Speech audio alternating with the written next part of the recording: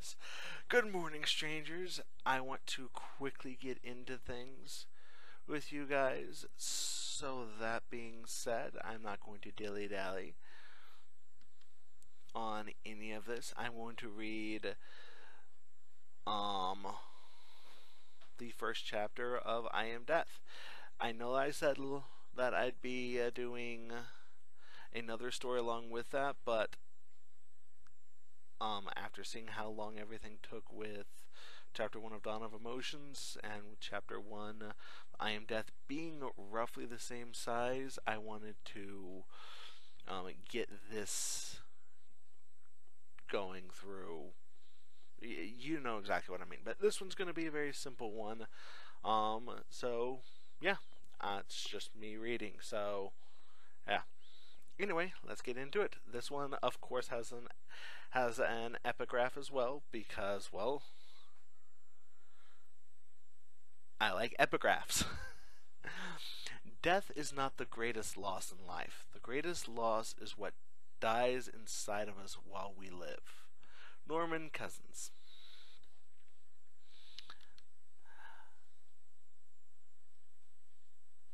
I first knew I was special when I woke up behind a waterfall. Years later, I would come to find out I was born on that day. I'm using the term born rather loosely right now, since I'm not alive in the sense that two people came together to create me after a 9-month gestation period. I exist. That's it. I came into being because I was needed. I was created by a young titan named Lana, who quickly passed out from the effort needed to bring me into existence. She's the closest thing I have to a mother, but I was created at my prime age. Yes, I haven't aged a second in the hundreds of years since I was born.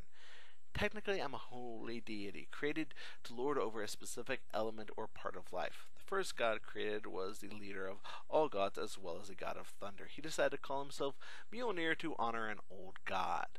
The rest of the gods came in time, but they played such a small role in my work that I barely paid attention to them. I remember that each of the other gods had 2 or 3 roles they had to perform, such as the goddess of love also having control over fruit-bearing trees.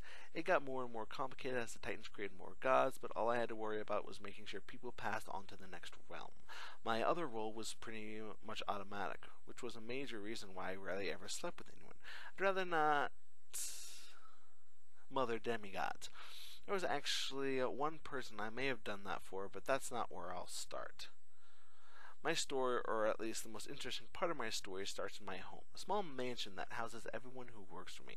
Just gotten the latest workload from the Fates when I noticed one of my workers was on the list. It was fairly routine for me to be present for the deaths of people who would fight to remain alive. The crowd typically consists of high-ranking officials such as nobility, politicians, anyone who has built up a name and a life for themselves. The biggest threat was those who worked under me.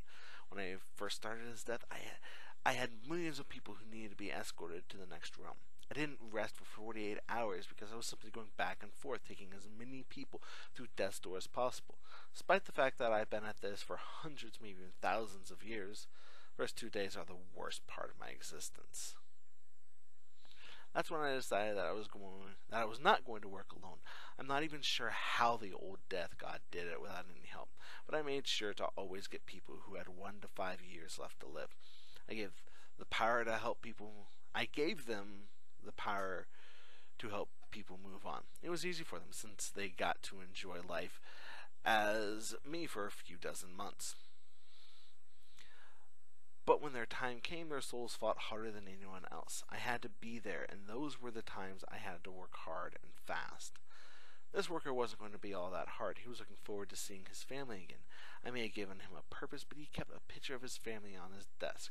Yes, they all have desks. Beds, too. I may be deaf, but my workers are taken care of to the fullest extent of my abilities. I called Jethro to my office, pulled out my smartphone, and waited. There were a few fun apps that consumed what little time I had, but Jethro only took about 10 minutes to come over.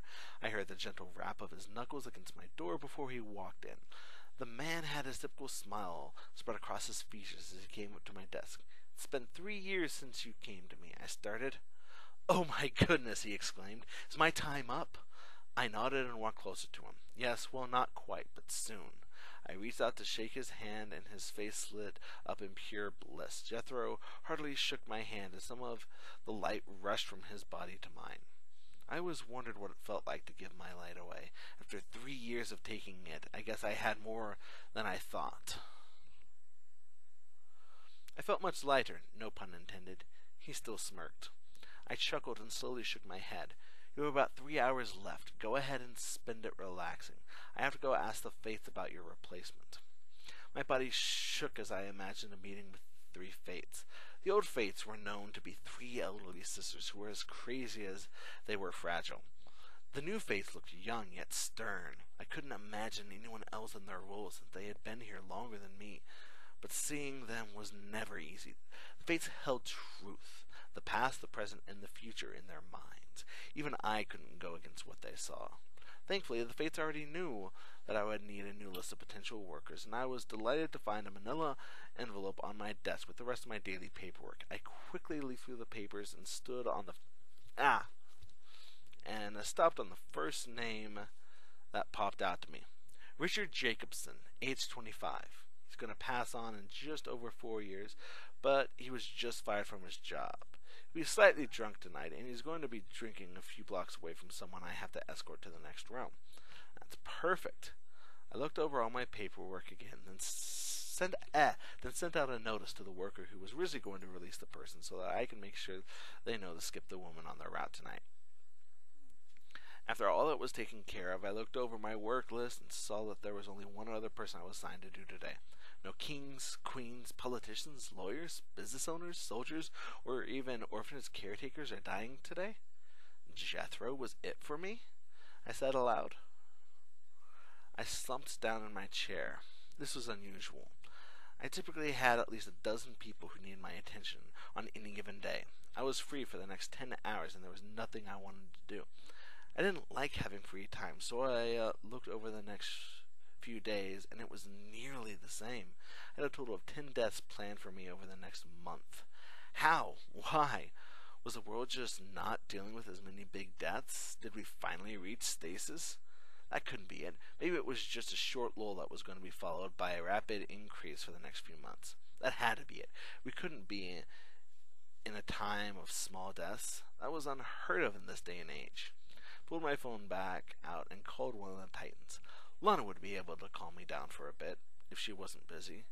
Even if she was busy, she'd probably make time for me. I heard the phone ring once before. The slightly perky voice of the Titan who created me came through my phone speakers. Hey, Tissy. Hey, Lana. I have an issue. Do you have a few minutes? Oh, sure. I just finished talking with Corbin. You actually came up, so I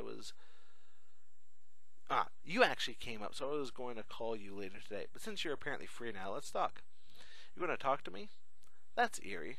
I thought about that for a few seconds and quickly shook my head. Anyway, yeah, I have nothing to do today. Nobody's dying other than one of my workers and some random girl close to someone I'm going to be going to about a job with me. That's a very weird sentence. I'll probably try and rewrite that.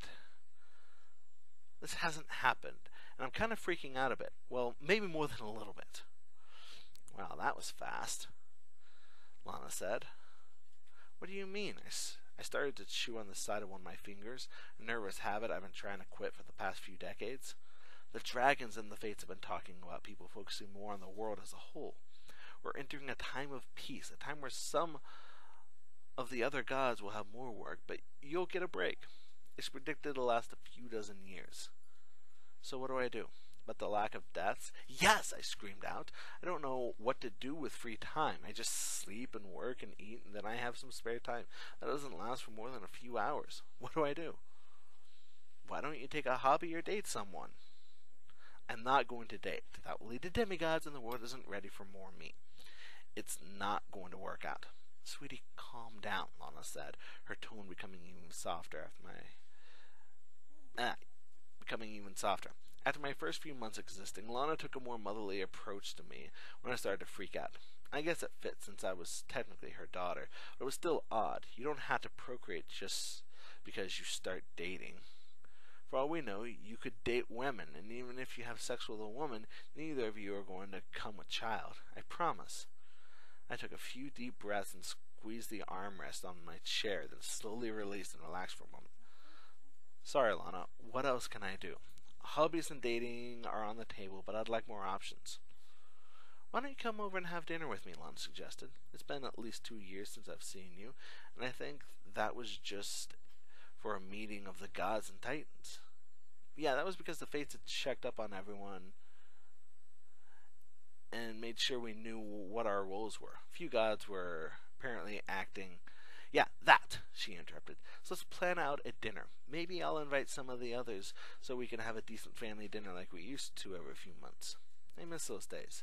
Maybe you can also see what's going on with some of your other workers. Maybe boost morale and see what they think so far. Archie knows.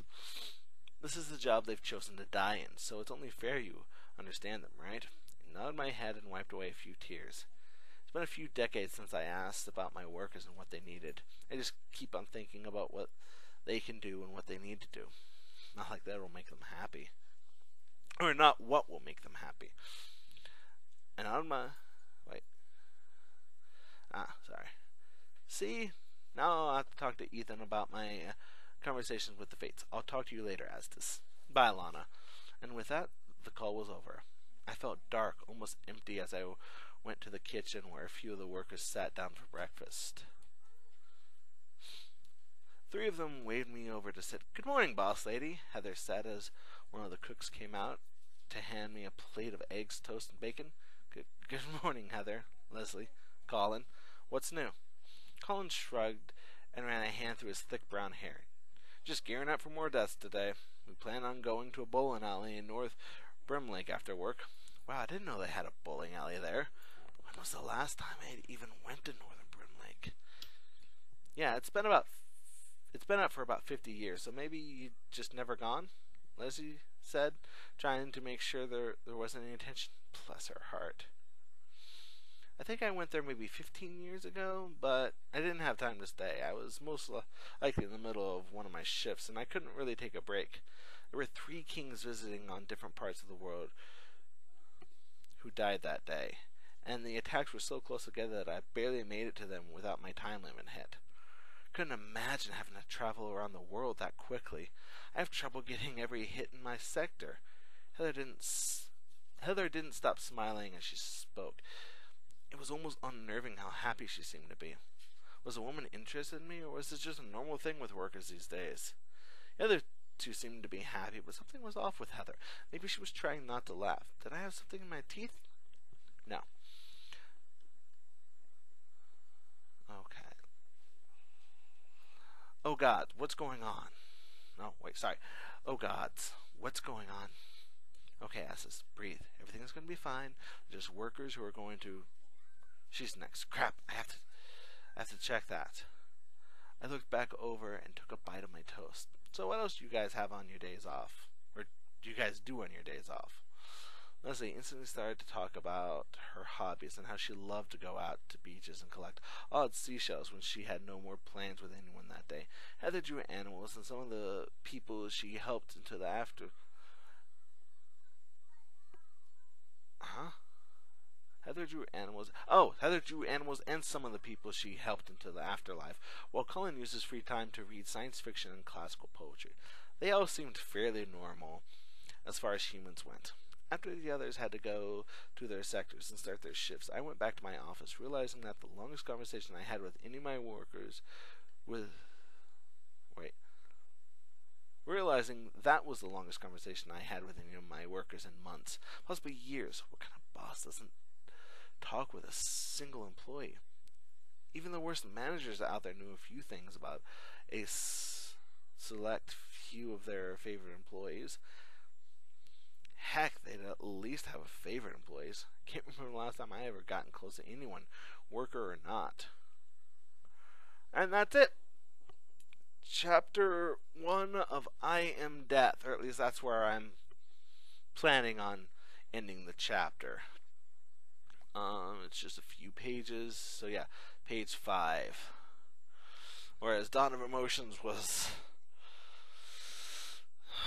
7 pages, and yeah. Anyway, I hope you guys enjoy that. If you want, I will read 1 or 2 more of my stories, but this is going up. Actually, the other one I hadn't finished processing yet when I started this, although it was almost finished processing. So yeah, I'm going to save this, edit it, get all this taken care of, and then we'll be good to go. Anyway, I will see you guys. Well, actually, I will see Patrick tomorrow, but I'll see the rest of you guys next week. Bye!